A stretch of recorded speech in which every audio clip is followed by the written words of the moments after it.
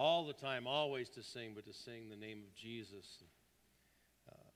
Really, thank you, Lord, for saving our souls. Thank you for making us whole. And we get together on Sundays because it's the first day of the week. You know, we say oftentimes every Sunday is Resurrection Sunday. And so we celebrate the resurrection of Christ every Sunday. And so very, very thankful for this particular and special Sunday. And music is beautiful, and musicians, everything. Thank you. Thank you, everyone, for making this weekend work throughout our family conference this year. Everyone has been working behind the scenes. Thank you, everyone, for working so hard to eat the donuts this morning. I know that's important, you know, being a good steward, making sure that you take care of eating all the manna that's up there, and I'm so very thankful. I'm not so sure it tasted like that back then, but I'm thankful, again, for everyone that's done all that they have done, from the coffee house to the technical team, crew upstairs and behind the scenes, the sound, everything that we did in the fellowship hall. Friday night was a great night.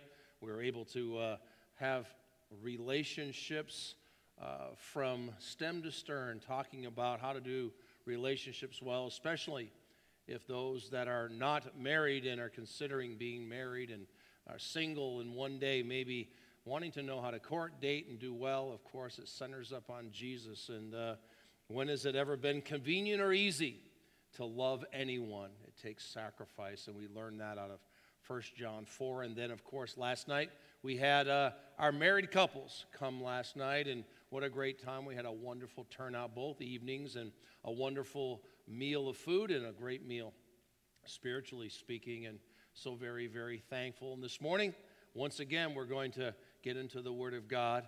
We asked Pastor Kevin Pestke to come from First Bible Baptist Church in Rochester. It's a big sacrifice. He is the lead pastor of a church of like 20,000, 25,000 people. Yeah. 30. You're up to 30 now, from the time that you left to by faith. Oh, gosh. But a wonderful church that's been a ministering partner and really a good dad to us and a big brother in so many ways. I'm very, very thankful for them. Of course, we had Pastor George Grace in the fall. He did okay. You know, he did pretty good. And our theme for our Acts 1:8 conference, what a tremendous conference we had in Christ alone. And so we continue our family conference. After many things going on in our ministry, this has been a good time to just rest, be still, and listen for God. And Pastor Kevin Pestke, a God's man, he is a tremendous example to me, a model of walking and living for the Lord, a shepherd of shepherds, a servant who desires to sacrifice. He brought his wife, Savannah, but he said, "You are not allowed to be here." Oh, there you are. You're there. Savannah, please stand up so we can recognize you and greet you and say thank you so very much. I looked around. I'm sorry. The eyes are going, the senses, they're falling apart. But I'm glad that you're here to hear your husband a second time. Does he get better the second time? We'll find out. But it is so wonderful for our church. What a great investment that God's men have made in this church over 26 years. Just to be reminded, this is our 26th year anniversary. By the way, this past Thursday, the 4th of May, was the 26th year that this church was launched out and commissioned. Of course, last year we had our 25th anniversary. We were out in the parking lot last year with a big old tent and all kinds of festivities. And I think we had the same kind of food. No, we didn't. We went a little bit further than that. But this is a celebration weekend for us as well. And again, please greet Pastor Kevin Pestke. Thank you so much for being here. Thank you. It's awesome. You're the best. All right, good morning, everyone. Welcome to First Bible Baptist Church. It's good to be a part of just singing praise this morning. I appreciate the praise team and the effort that they put into it, the musicians and all the technicians and the work that is done. So thank you. If you're in here, I appreciate that. The name of Jesus is worth the effort. And I just love, as we think about the Lamb of God that was slain before the foundations of the world, that we might have redemption and forgiveness of our sin. I mean, Sunday morning, can you imagine right now the churches, not just here in Kansas City, but the world, that are lifting their hands and praising the name of Jesus Christ that is coming up to the throne room of God? And that's exciting right there. I hope you're excited. I'm glad to be in the house of the Lord. I appreciate what Mark said about me. Most of it was not true, but thank you for saying that. I have to be careful what I say as well today. My wife is here, so I can't lie about my family and tell stories like that, but we're going to try to have a good time anyways. 1 John chapter 4, why don't you open up your Bible? I hope that you do have a Bible. If you don't, there are probably digital versions that you can grab. You're going to want your Bible. You're going to need your Bible, not just for Sunday morning, but for life in every way. Let me pray and we'll get started here this morning. Father, thank you for your grace. Thank you for your blood. Thank you for your love towards us. Even while we were yet sinners, you died for us. Now you've made a way for us to enter boldly into the throne room of grace. We can come before you, God, without an animal, without a priest, but because of the high priest. Thank you, Jesus. God, I'm asking for the Holy Spirit to work in each of our lives. I pray that you would illuminate the Word. Truth would come off the pages of your book, and it would land as a seed into the good soil of our hearts. God, it's only you that can do these works. We need you this morning, the few moments that we have. I pray it would be a meal, a spiritual meal that would satisfy us and sustain us to do the spiritual, the supernatural, the divine that you have called your people to. So, Lord, I just ask humbly for your will to be accomplished in the few moments that we have here this morning. We pray in Jesus' name. Amen. Amen. 1 John chapter 4 is where we will be. I'll get there in just a minute. You might remember in 2003, Hurricane Isabel slammed into the east coast of the United States. It left millions of people without electricity, and I think there was 16, 17 people that actually died because of that hurricane. The edge of that hurricane passed through parts of Washington, D.C., prompting the President of the United States and the Congress to find safer quarters. They actually left that area. But that was not the case at the Arlington National Cemetery, where guards at the tomb of the unknown soldier stood as they had stood every day and every hour of that day since July 1st, 1937, 24 hours a day, every single week, every single month. When the hurricane hit, the soldiers remained at their post, even though they were given permission by the President of the United States to essentially abandon their post. That's what a soldier does. He acknowledges the storm, but he doesn't give in to it. He stands firm. As a friend told me, if these men can stand guard over the dead, how much more important is it that I stand guard over the living? My wife, my children. Like these soldiers, we are called to stand and to do our duty while staring down the very storms that seek to rob us of courage and taunting and tempting us to neglect our duty and abandon our posts. And of course, there's even going to be well-credentialed people that tell us and encourage us to abandon our duty in all of this. Well, as a parent, there are storms that rise up. It's difficult to parent. It is hard to parent, but we must not leave our post. God has called us to parent, to train, to guide, to show the love of the Father to these little human beings. I love talking to first-time parents or expectant parents. They're so full of bliss. They're so excited that the newborn is coming their way. they haven't experienced the sleepless nights yet. They haven't, got the child ready for church in the perfect outfit. The hair is in those little, rubber band thingies, and outfit is perfectly matched with mom's. And as they're about to walk out the door, the back end of that child blows out. They haven't experienced that yet, right? They don't understand what takes place. They don't get later on the social pressures, the bullying, right? The teenage years. And I just look and say, children are a gift from God. God bless you. 1 John chapter 4 and verse 16, he says this, and we have known and believed the love that God hath to us. God is love. And he that dwelleth in love dwelleth in God, and God in him. John chapter 13 kind of coincides in my mind with a parallel thought. Jesus speaking in verse 33 and verse 34 says, a new commandment I give unto you, that you love one another as I have loved you, that ye love one another.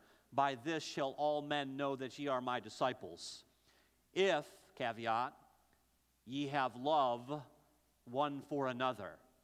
See, it's not simply receiving, it's actually giving out. It's showing forth the love of God that we are expected to do. I want to use our time this morning, obviously, to get into the Scripture. The most important thing that you hear will not be my voice, it'll be God's voice. That's what's necessary. And what we want to hear is God's voice concerning the raising, the training, and the parenting of children here this morning.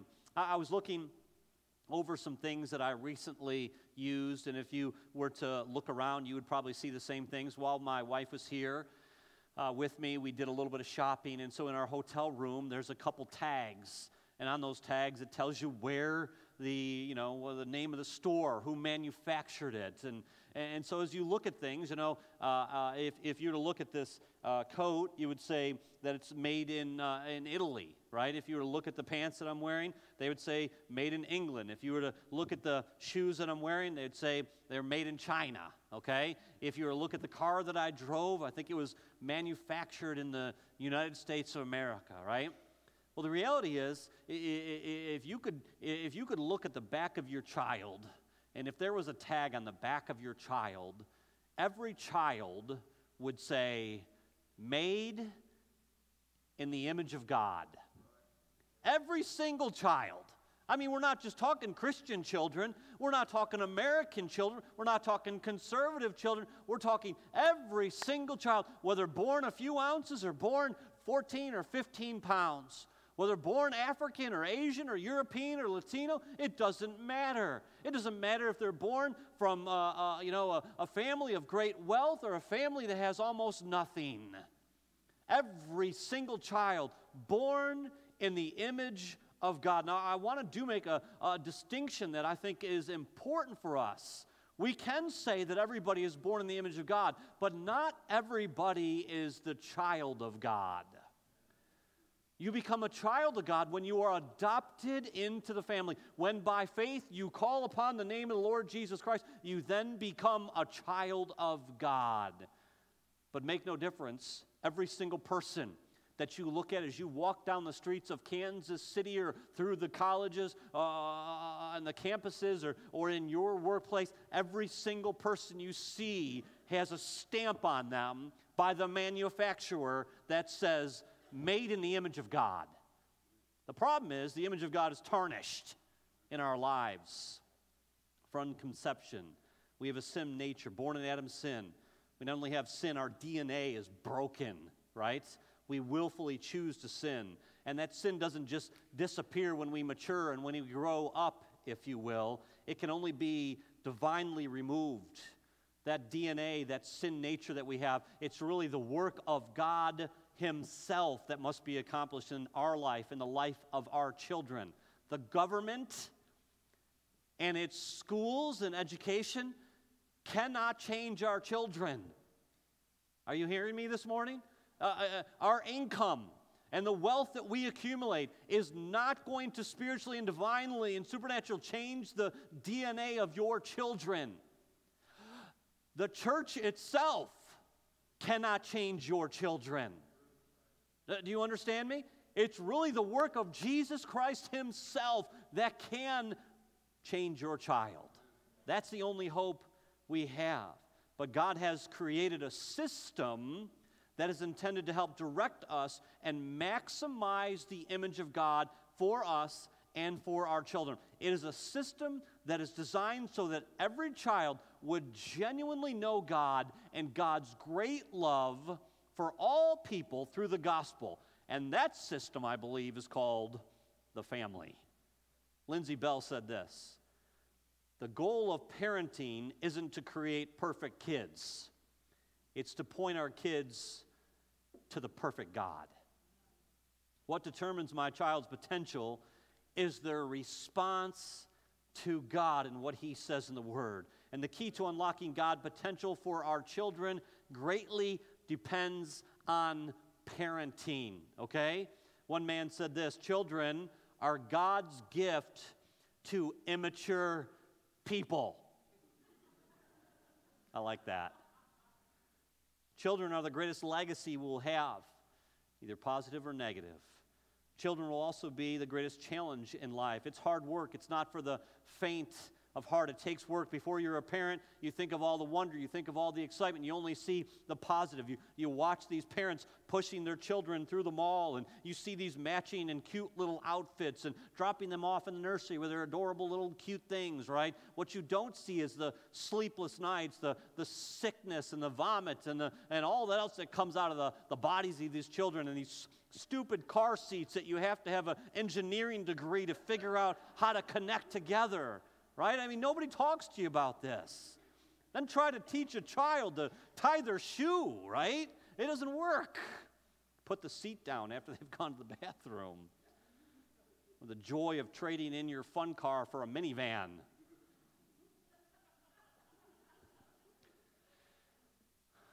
They're not like little Amazon packages that when you get, you go, I don't really like this. I think I'm just going to return it now and upgrade or whatever it might be. 3 John 4 says, I have no greater joy than to hear that my children walk in truth. And if you're here today and you have children and the heart of the Father is in you, I know that verse resonates with you. You want your children to walk in truth. David Platt said this: our goal in parenting is not ultimately for our kids to get a great education or to be great athletes or to find a great husband or to get a great career. Our goal is for them to love a great God. But to have a child that walks with the Lord in truth, it doesn't just happen. It's not magic, it's not chance. It is effort and commitment. Some parents say, oh, you don't know my kid. Oh, you don't understand what my child does this, my child does that. No. It's God that's called us to parent, and he has sovereignly, as the King, eternal, immortal, given you those little terrorists, okay? For you to train up. And it's going to be a challenge. If you don't believe me, spend the afternoon with a 2-year-old that didn't get their nap. Spend time with a 15-year-old girl that just broke up with her boyfriend. There are going to be challenges in life. And the art of parenting is incredibly challenges. There are highs, there are lows, there are mountaintop experiences. I remember bringing my little girl home for the very first time, figuring out how to get her in that car seat, driving home from the hospital as we're going down the road, thinking to myself, looking all around and going, it's a dangerous place. I need to protect this child. We're never going to leave the house, right? Dead bolted, shotgun at the door. We need to be safe, right?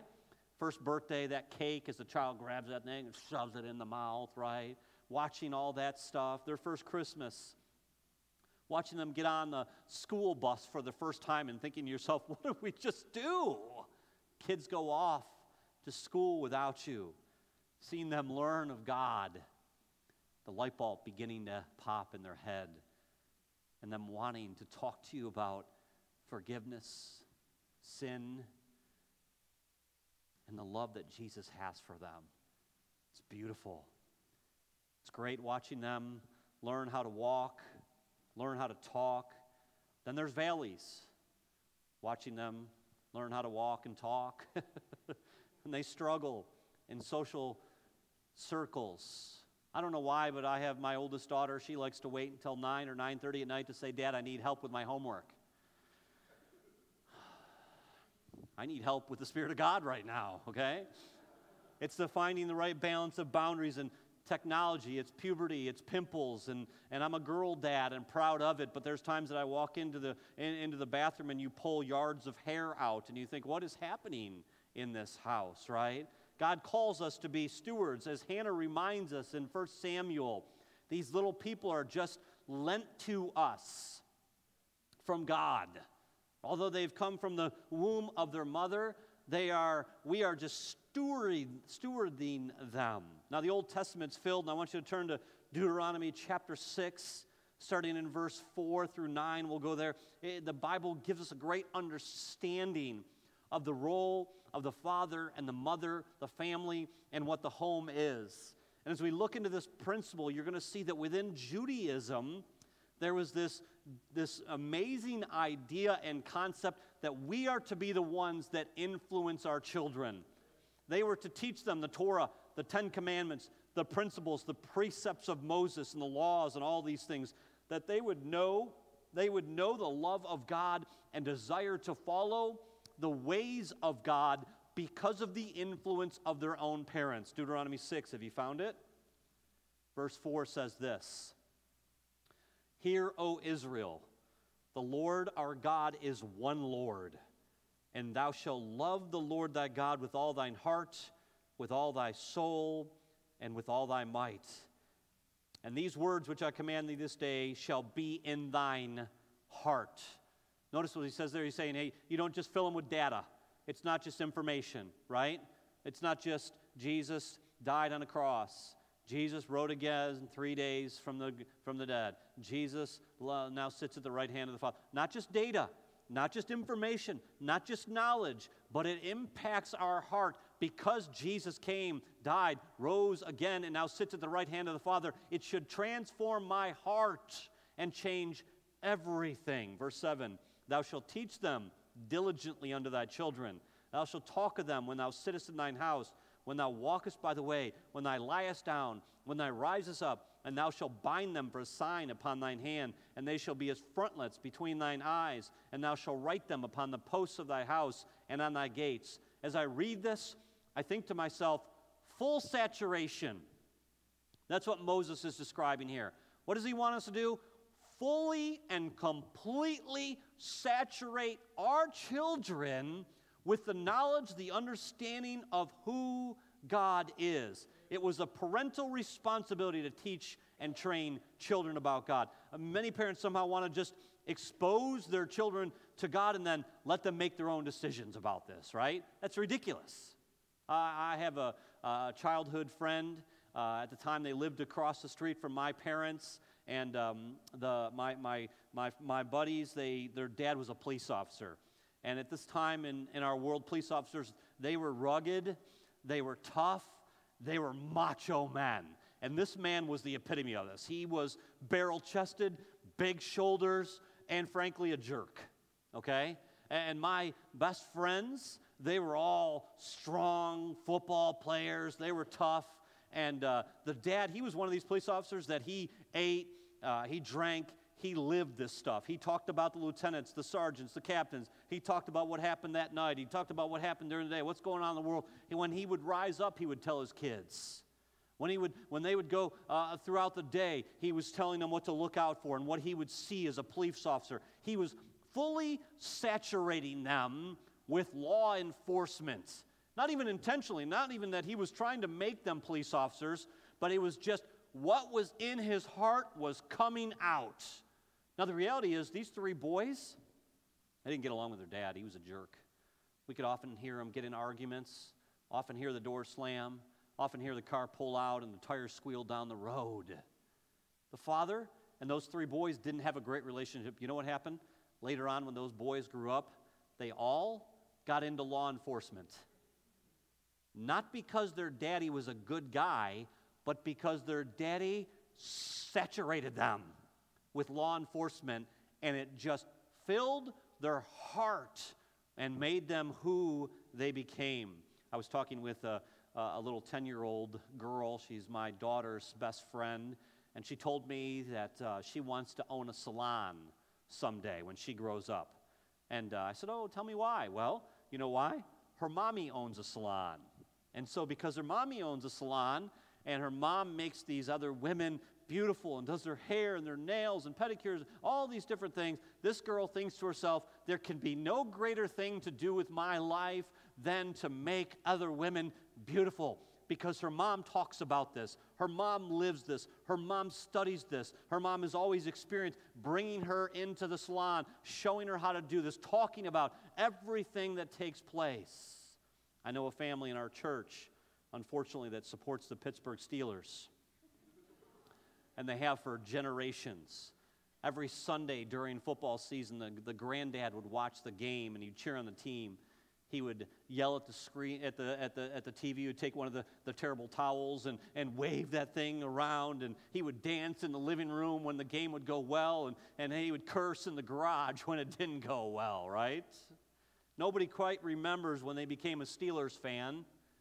All they know is they've been Steelers fans for as long as they can know. They talk about the history, the family time together around the football. They can recount the big wins, the crushing defeats. All of that cements them together as a Steeler family. And someday there'll be a fourth generation.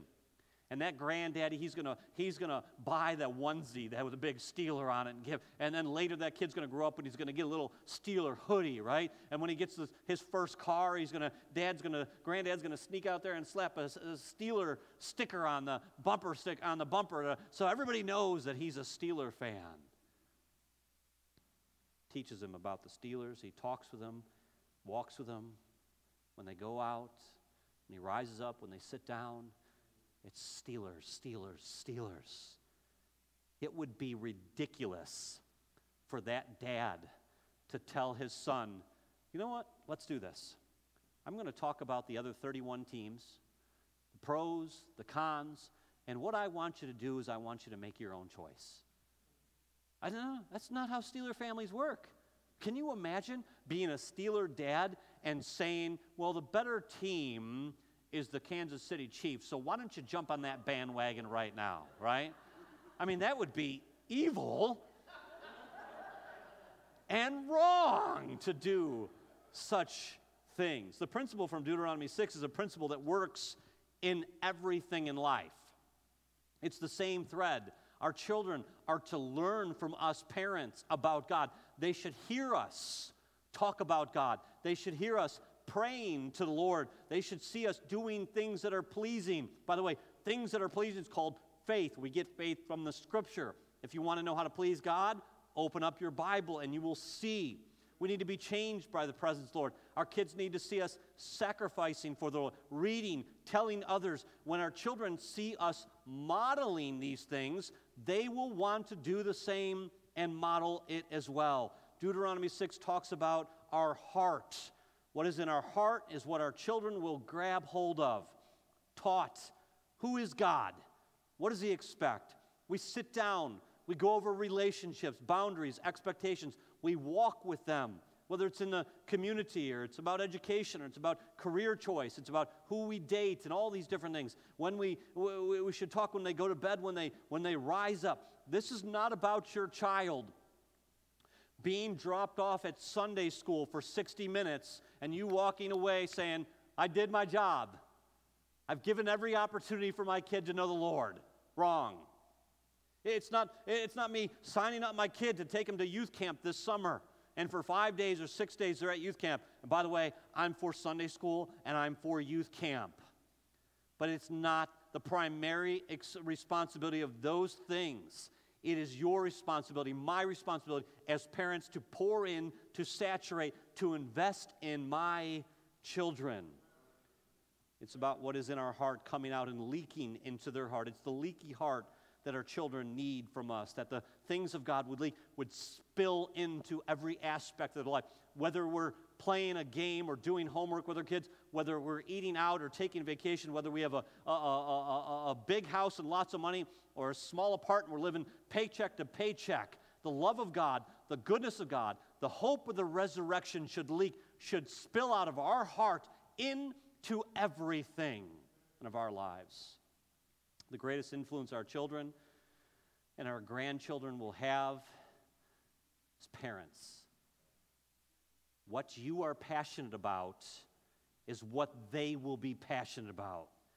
Now listen, according to both secular and sacred research, the greatest influencer in the lives of children is parents. Parents. It's almost like the Bible knows what it's talking about here. Now, parenting has taken a free fall in the last few decades. It went from something that was considered a primary responsibility and an honor to something that has become an addendum to the life of many husbands and wives. It's now something we try to squeeze in if we have time between trips to the gym, outings with friends, vacation, extra sports, work, my time on social media, movies, all the other things that we add to our life. Well, add parenting to that list as well. Listen, if we don't put together a strong foundation for the life of our children, they are quite literally destined for troubled waters. To parent well is by far the most important achievement that we can attain. Of course, just about the time you start to get good at it, the little boogers change. You get good at those 2, 3-year-olds, you start to get the rhythm of life, and they move on to a new era, right? And you start to get good at that, and you think to yourself, okay, I'm going to start to figure this out, and then they become teenagers, and you just throw the book out the window and pray that it ends soon, right? Listen, parents, you should be leaning into the Lord. You should be studying the Scripture. You should be crying out to God. You should be asking the Spirit of God to lead, guide, and direct you. You should be listening. I mean, we live in a world where you can listen to family podcasts, parenting podcasts, how to raise children. There are books. There are things that you can study. For you just to say, well, I don't know what I'm doing, is a terrible thing for you to do.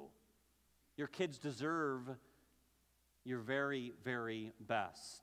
We make the mistake of thinking our children are more influenced by TV, radio, music, friends, or people on the bus than by you. But that is not true. The biggest influence in the life of your children is you. Now, there is a secret game that they do play. I don't know if it's conscious or subconscious. They don't always want us to know how much they need us, so they play this game. Now, when my daughters were real little, they would reach up and grab my hand, and we would just walk through the mall. We'd walk through church. We'd walk through the neighborhoods, just holding hands, having a good time, right?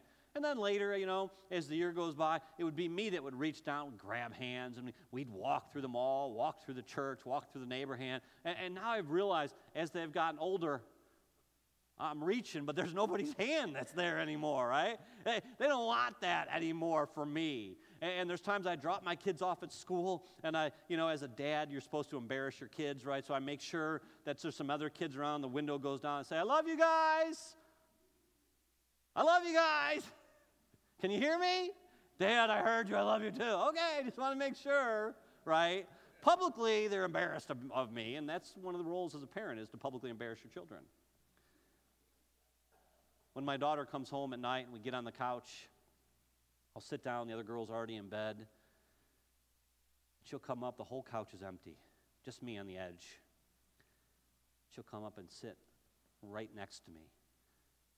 And I'll be honest with you, at the end of the night, I'm thinking to myself, I don't want anybody next to me right now. I just want to be left alone. But this teenage girl comes up, sits right next to me, puts her head on my shoulder, invades my privacy, puts her legs up on my legs, and just wants to talk to her daddy. Because parents, there's times when your kids are going to walk away, and they're going to act like they don't need you anymore. Lean in. Cross those lines. You are the biggest and greatest influence in their lives. They need you. It can feel like our kids push away, and maybe part of it's our fault. We get distracted. We get busy. Maybe it's part natural growth. Maybe it's common. It's actually a child's way of sometimes testing us to see if we love and care enough for them. We are to cross those lines and remind them that we love them unconditionally. Turn in Ephesians chapter 6 back in the New Testament. We saw in the Old Testament, I want you to see this principle in the New Testament. I'm sure if you've been around the church for any length of time, you probably have read through these texts, but it's a family conference. It's a reminder for us of these great principles. Ephesians chapter 6, right before the book of Philippians, in verse 1, Paul writes this, "Children, obey your parents in the Lord, for this is right. Honor thy father and mother, which is the first commandment with promise, that it might be well with thee, and thou mayest live long on the earth." Most people stop there, right? But verse 4 is what I want to camp on here. "And ye fathers, provoke not your children to wrath." That means you don't need to be a jerk to your children. "But bring them up in the nurture and admonition of the Lord." To nurture means that we are the ones that promote growth and education. There is learning that should take place. We must instruct our children on who God is. It must be legitimate. It must be sufficient. You say, "Well, I'm not sure I know that much." Get involved in church. Get involved in discipleship. Don't make excuses and say, I just don't know. Get in. This is your child's future and eternity at stake. Dive in. Grab hold of the feet of Jesus and say, "I need you, God, through all this." Now, my oldest, she's in the 7th grade. She's been in school for 7 years. And the very first year, they began to teach her math. You know why? Because she was born not knowing math. And so they began at the very beginning, 1 + 1 is 2. And after they got done with 1 + 1 and they got to 2 + 2, they didn't stop. In 2nd grade, they taught her more concepts. 3rd grade, more concepts. how much math does a person need, right? She's got 5 more left, 5 more years. And I'm at the point now where she's, Dad, can you help me with math? And I pull out my friend, Mr. Google. You betcha I can help with this. What in the world? How much math does a person? And sometimes we as parents think, how much God does my child need? I sent him to Sunday school, and they learn those lessons. They know David took down Goliath. They know Jesus died on the cross. What else is there to know? Listen, if a child needs 12 years of math, how much do they need of God? The child doesn't just have an understanding. We must nurture that understanding. Giving them their own Bible is good, but reading it with them, talking through it, applying it to their life. How do we love our neighbors? What does that look like?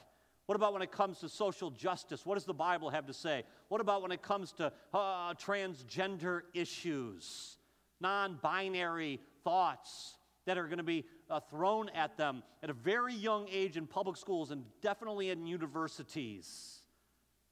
We must prepare our children to have right understanding in all of this. What about other religion? How do we respect people that we don't agree with? How do we forgive? How do we deal with marriage challenges? What about death? Teach, apply, instruct, reinforce. Math 1, Math 2, Math 3, Math 4. Over and over and over again, we are told to nurture our children. Secondly, we are told to admonish them. Admonish means we are to warn. We are to counsel against. The word admonish means we are to scold. It means we are to enforce obligations. Parenting is different than friendship. You can become friends later. Your kids have friends. You don't need to be one of their friends.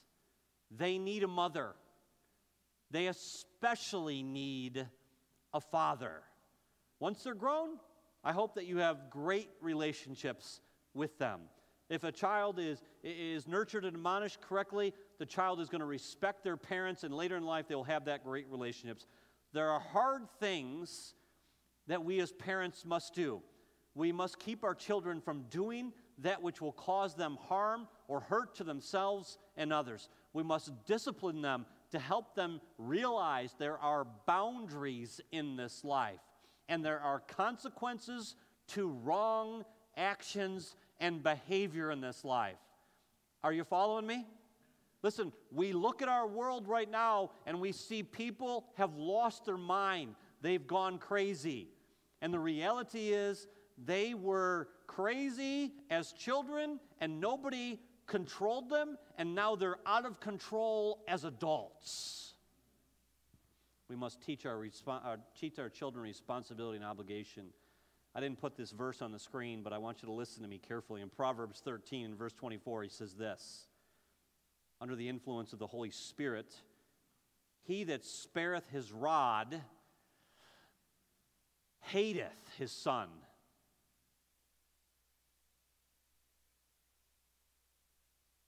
Discipline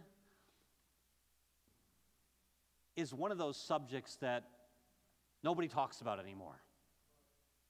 I mean, there's all sorts of studies and books and things out there to say that we shouldn't correct our children, we shouldn't discipline, we shouldn't do any of these things. It's going to hurt their little fragile psyches, and they're going to grow up to be broken people. You know what the Bible says? He that spareth the rod hates his son. It goes on to say, he that loveth him chastens him. Do you really love your child? You need to pull out the rod. Proverbs 19 says, chasten thy son while there is hope, and let not thy soul spare for his crying. Okay? Listen, children aren't going to say to you, hey, Mom, I just did something that's wrong. Here's the rod. Would you take care of that for me? No. What they are going to do is, what I do is I say to my children, when they've done something wrong, I say, I want you to go to my bedroom, okay? If it's not a major issue and we're just going to have a talk, it's go to your bedroom, I'll be up in a minute. If it's spank time, it's my bedroom. And they immediately, Dad, what happened? What's going on? What happened? Dad, I'm sorry, I didn't know what, and excuses start to come. They get into the bedroom, they sit there, I show up a couple minutes later, and I say, okay, I'm going to correct you, I'm going to discipline you. Tears, begging, crying. You know what the Bible says in this text? He says, let not thy soul spare for his crying. They are going to cry. And he says, chasten thy son while there is hope, meaning start young and continue doing it. Verse 22, or chapter 22 of Proverbs says, foolishness is bound in the heart of a child, but the rod of correction shall drive it far from him. Do you hear what he just said there? When you hit the hiney, evil comes out of the heart. That's what God expects us to do, is to discipline that. Now listen, I'm talking beat. And I know there's people in here that have said, my daddy didn't do it right, my mama didn't do it right, I've been abused, I've been hurt, I would never do that to a child. It's not right to do that. Listen, the Bible calls us to do this. And there are right ways to correct our children. Never with anger is it the right way to do it. Never do you go into your child and say, I told you to do this and you didn't do this, I'm so mad and angry. No, what they did is they disobeyed God. And now you are simply correcting their wrong behavior, and when you do that, their heart is changed. And it's beautiful. My wife and all, we didn't want to. You don't want to hit your. You don't want to discipline your child. But man, every time we've ever disciplined our child, after we're done crying together and praying together, that child walks out of the bedroom with their heart full, and they have joy, and they've been loved by a person that cares about them enough to correct their behavior in all of these things. There's a concept in Titus chapter 2 and 1 Timothy chapter 5 that older women are to teach younger women how to train their children, how to rule their house, all of these things. Men are to invest in other men. You say, I don't know how to discipline. This wasn't done in my home. I've just become a Christian. I don't know what these verses mean. That's fine. Go to an older woman and say, how did you do it? Go to an older man and say, what did this look like in your life? Don't just look at these verses and say, I can't do that. And allow your child to continue in their brokenness without the help that is needed. Our country is facing a crisis. It's not a political crisis, it's a parenting crisis. The biggest crisis our country faces is a need for genuine parents, moms, and especially dads that will train up their children, nurturing and admonishing them. Here's some statistics. 1 in 4 children in America live without a dad, whether biological, step, or adoptive. 4 times greater risk of poverty, 7 times more likely to become pregnant as a teenager, more likely to face abuse, neglect, more likely to abuse drugs and alcohol, more likely to go to prison, 2 times more likely to suffer from obesity, 2 times more likely to drop out of high school, more likely to commit crime. But some of this is skewed. Just because there's a male in the house doesn't mean there's actually a father in the house.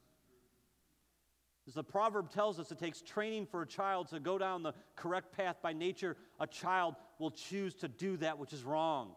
We don't need to teach a child how to whine or complain. My wife and I were foster parents, and we recently had this 3-year-old and 5-year-old, these girls in our home, and we had a great weekend. These girls were fantastic. They fit really well into our home, but at some point, kids are kids. And this little 5-year-old said, if you don't give me what I want, I'm going to stomp my feet. And I said, well, go ahead. I mean, there's no manual on feet stomping. Did you know that? It's not like you, as a parent, you say, okay, the first thing you do when you want to stomp correctly, left foot always goes first. Left foot, followed by a hard right, okay? And then you want to get down in your stance, repeat, left, hard right. If you can get down low enough, eventually you're going to want to hit your hands and really go in, and that will get you the result. There's no manual on this thing. Who taught the kid to stomp their feet? It's in there. It's in there. You know what parents' job is to do? It's to correct. It's to love. And I get it, single parents that are out here, the job is going to be more difficult, but God has given us the church to help this godly family of people, this host of holy grandparents and Christian aunts and uncles that can come into your life. If you're a single parent in here, lean into the resources of this church. Go out to lunch. Take these people out to coffee. Figure out a way to allow them to invest in your life. Or just drop them off at Dwayne's house. He'll take care of them anyways. To train up a child the way he should go, be intentional. Be consistent. Make God a priority. Make Bible reading and family time intentional. Make coming to church a priority. Make dinner time a priority. Turn off the gadgets, the devices, the technology, the Pandora or Spotify. Let it be all gone. Get off the couch. Come to a table. Make sure that time, whatever it is, everybody knows. It doesn't matter if there's sports, doesn't matter if there's lessons, it doesn't matter where it is. At 5:30 or 6 o'clock, everybody is going to be in this house eating the meal together. Be a model. Let them look at your life and see. Be an encourager. Tell them, I love you. Show them you love them. Be involved in their life. Help them with their homework. Look at their assignments. Kick the ball. Teach them to hunt, play chess. Go to their recitals, how painful this is. Show them the correct way to replace the toilet paper. I mean, this needs to be done. Define truth. Help them understand there are absolutes in this world that the President of the United States doesn't get to change. There are absolutes that even the church doesn't get to change. And that every one of us will stand accountable to God. Take spiritual risks. Show them how to care for the sick. Go visit a nursing home or go on a missions trip. Become a foster care family. Volunteer at church together. Give together. Sacrifice together. Open this and see what it says and then say, guys, we haven't been doing it right. We're going to make some changes in our house because of what the Bible says. Lastly, I want you to look back in the Old Testament, Psalm 127. Kind of right in the middle of your Bible. If you let it flop open there, you'll find the book of Psalms. Find the big number 127. We're going to read verses 3 and 4. He says this. Love to hear the flipping of those pages. Psalm 127, verse 33 says, Lo, children are a heritage of the Lord, and the fruit of the womb is his reward. As arrows are in the hand of a mighty man, so are children of the youth. These little children are a gift from God. Do you know the purpose of an arrow? The purpose of an arrow is that the man that holds it would put it in a bow and pull that bow back. And then he would release that arrow. And that arrow would go exactly where that man that's holding that bow aims it. I mean, to have a quiver full of arrows is nice, right? That's good. But nobody says, man, look at my quiver of arrows, and then just puts them on display as a trophy. That's not what arrows are good for. They're not trophies. They're meant to be aimed out, to be shot out of the bow. They're meant to hit a target and to make a difference in this world.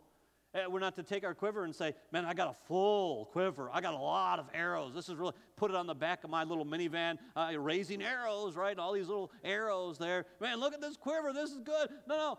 The quiver is meant to be emptied at some point. We're to be filling these little children with the love of God, the understanding of God, the power of God. And then at some point, we draw back that bow. And we don't say to the arrow, oh, which way would you like to go?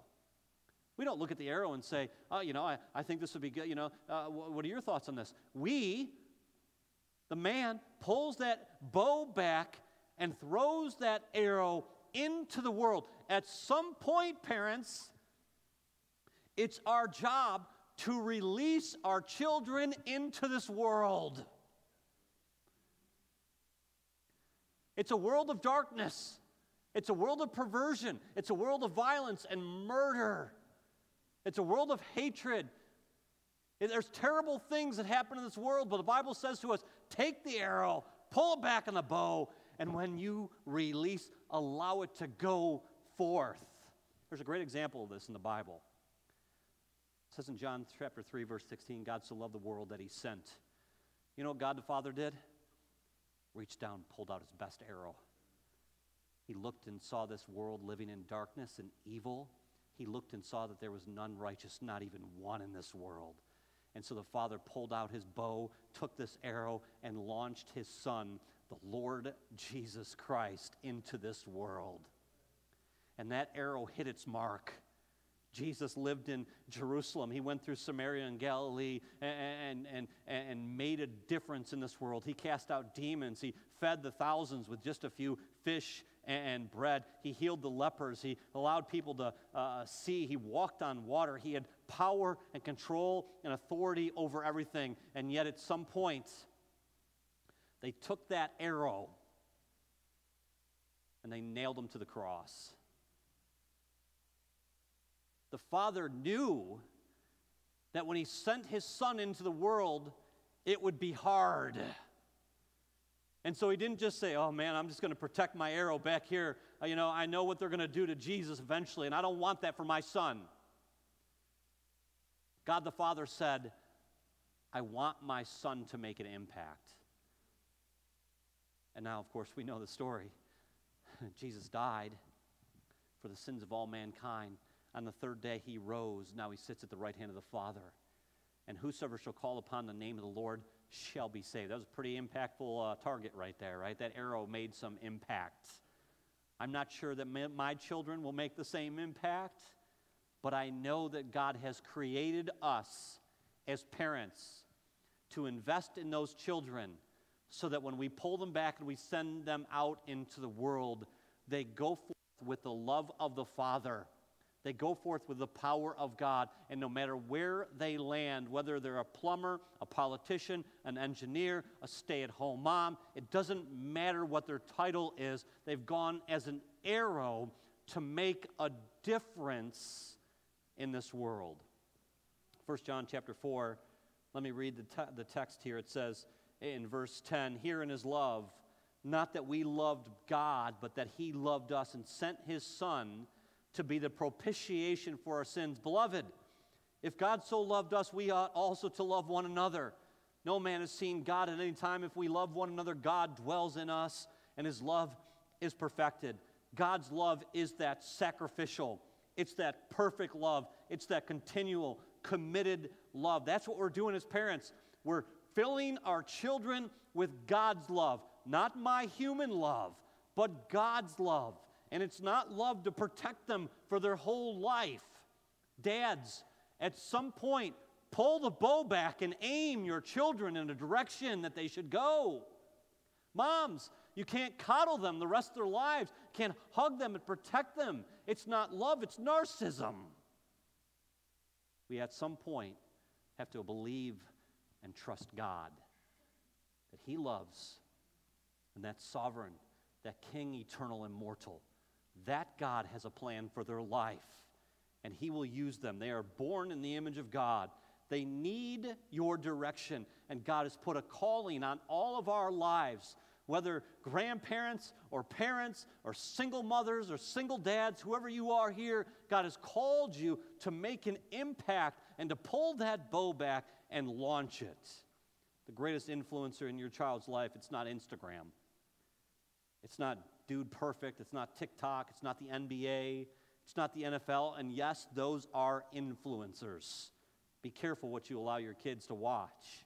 But mom or dad, I promise you, when you step in to the life of your child, there's something that God does that makes you the greatest influencer of their life. It makes you the one that has the greatest control of what they can be and what they can do. Just like those soldiers at the tomb of the unknown soul, when the storm came in, they did not abandon their post because it got difficult. The wind began to whip, the rain came down, they were soaked and saturated, and the President of the United States sent the message to them that said, hey, if you want to go home, you can. If you want to stop parenting, you can. We'll take over from here. No! You've got to be like a soldier. The tomb of the unknown. Say, I don't care what storm comes, I don't care what message comes. These are my children. I will fight for my children. And I will train them, and I will love them, and I will care for them. I don't care what the world says. Eventually, I'm going to release them. No matter how hard and how wicked this world is, I'm going to pull that bow back, and not just little dinky. I'm going to pull the bow back and release them to make an impact. Every one of us, God has called to make an impact in this world. That's your responsibility. It's my responsibility. The Scripture's been clear today. I hope that God has spoken into your heart, that we wouldn't just be like, okay, I'm going to give him to Brownie on Sunday for 60 minutes. I'm going to send him to camp for 5 days, and everything's going to be okay. They're going to be these wonderful arrows that go out in the world and do great things. No. It's you. It's me that God has called to be the greatest influencer in their lives. Let's pray together. Why don't you stand with me? Maybe you're here and you're thinking, I've not done a great job as a parent. Well, today would be a great day to turn that around. Today would be a great day for you to say, I want to be an example. I want to fully saturate my children. I want to nurture and admonish, and eventually I want to release that arrow into the world. I'm going to pray, and maybe it's an opportunity for you to come and pray with me as well. Say, God, here I am. Husbands, take the hand of your wife and say, let's get back to parenting. Maybe you're a single parent here and you say, I don't know how to do this alone. Maybe come over and see Brownie and he can find somebody to disciple you and walk with you through all of this. There are many times Pastor Kevin says to God, I don't know what I'm doing. If any man lack wisdom, let him ask of God. It's okay to humble yourself before the Lord and need him to direct your steps in this world. I'm going to pray, then you can come and pray with me. Father, thank you so much. Thank you for these words. I know that's challenging. I know it's hard. I know we've come from different backgrounds. We've had different people that have exampled for us, some good, some really bad. But God, I pray today that we would wipe the table clean and we would just walk the path that you desire for us. And we would be the influence in our children's life that you've called us to. God, may your will be done. May your Spirit be at work in hearts and minds and lives. So powerful. May your work be, God, that we would pivot from our current path and walk that straight and narrow path that you have for each one of us. We love you, God. We give you thanks. In Jesus' name, amen.